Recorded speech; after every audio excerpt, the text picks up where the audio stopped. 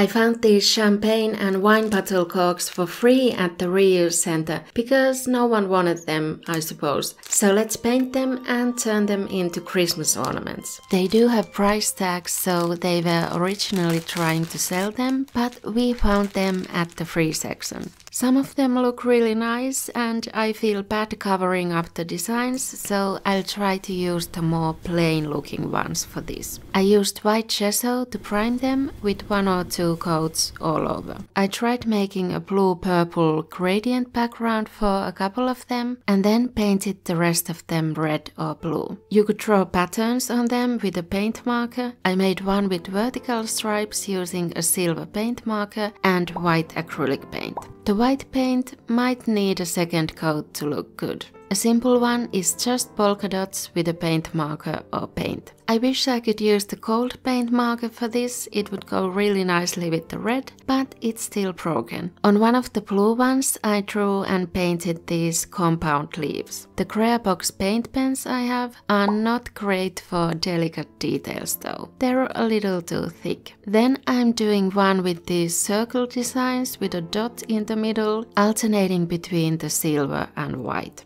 Horizontal stripes should be straightforward, but it became really wobbly and uneven. One of my favorites was the one with the white flowers on a red background. You could also decorate the tops and the bottoms of the corks. At this point I thought the set was a little too small, so I added 2 dark blue ones. One with star designs in alternating sizes and the other with spruce twigs and dots for white berries. But you need to hang them somehow too, so I tried piercing them with a needle and I broke the needle. Next I tried a paper clip. Well, it went through, but it doesn't have a sharp tip, so it broke off some of the cork and the painting. A safety pin, however, does have a sharp tip and it was robust enough to not break. After that I threaded a thin needle with white thread and pulled it through all the corks to make a bunting. If you hang them vertically, they'll keep spinning like this. I leave the champagne bottle corks for a different idea. But if you want to paint Christmas decor on a flat surface,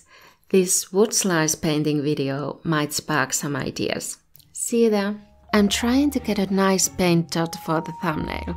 Oops.